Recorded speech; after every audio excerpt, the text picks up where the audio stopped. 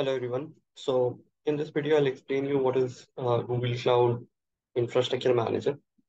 So Google Cloud Infrastructure Manager is a managed way of running Terraform inside Google Cloud in very simple words. So Infra Manager basically helps you to automate deployment and management of Google Cloud infrastructure using Terraform.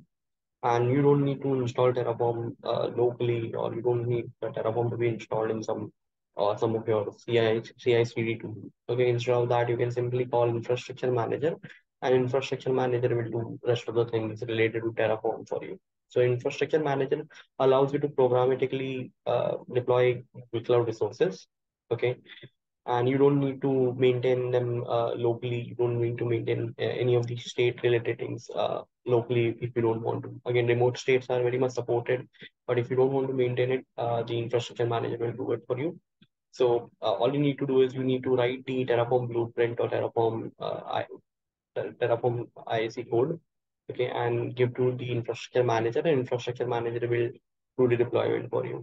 It doesn't deploy your application, so this is more, as the word says, Infra Manager. So this is for infrastructure deployment. So let's look at how it works.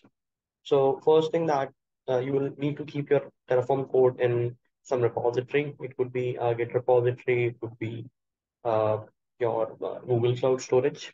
Okay, then using Cloud Shell or local CLI, which you have installed in your laptop or your computer, you will run the infrastructure manager commands and mentioning the repository URL or the repository name. If you're, for example, if you're using some module to create certain resources, you just need to tell the module name.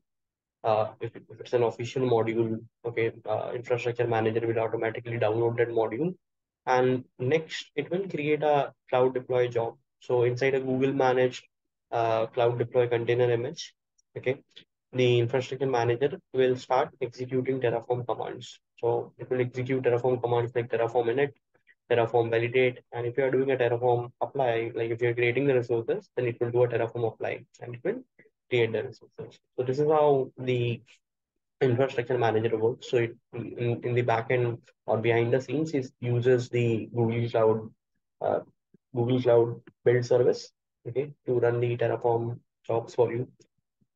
Now, coming to the pricing part of the service, so you are charged for the Google Cloud build jobs, obviously, and uh, the infrastructure manager will be creating certain buckets. Okay, you are charged for that bucket as well.